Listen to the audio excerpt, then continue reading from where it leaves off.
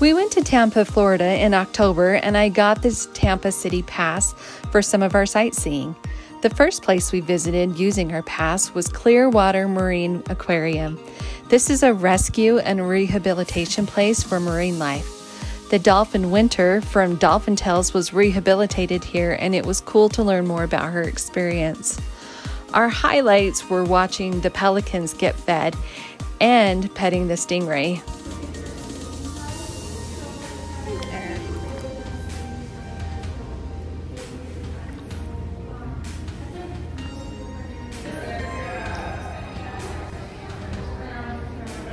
Another attraction was the dolphin excursion with tropical boat tours. They took us out into the bay near Clearwater Beach. We were just out there the night before, so it was so fun to kind of see the beach from out in the bay and then also to be out in the bay. Tropical boat tours guarantees that you will see dolphins on their excursion, and they did not disappoint. We saw so many dolphins out there in the bay. It was feeding time, and so it was kind of fun to watch them come up out of the water and then dive back down. And then it was really cool to kind of see them right on the surface, and you could see how big they were.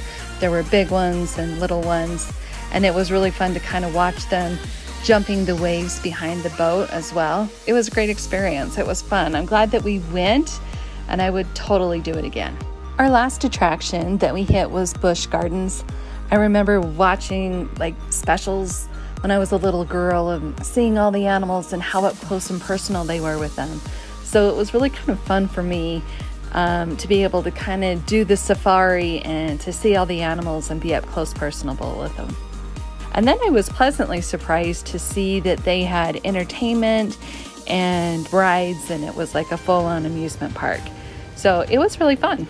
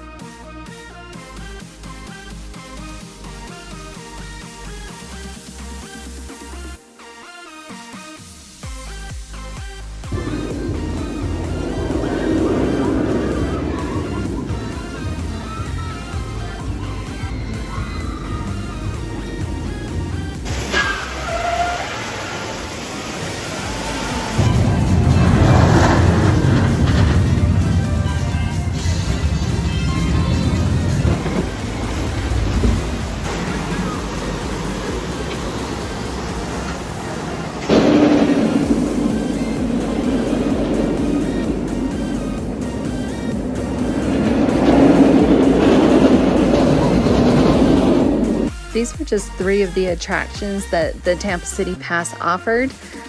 It was really fun, well worth it, and I'm glad that we took advantage of it.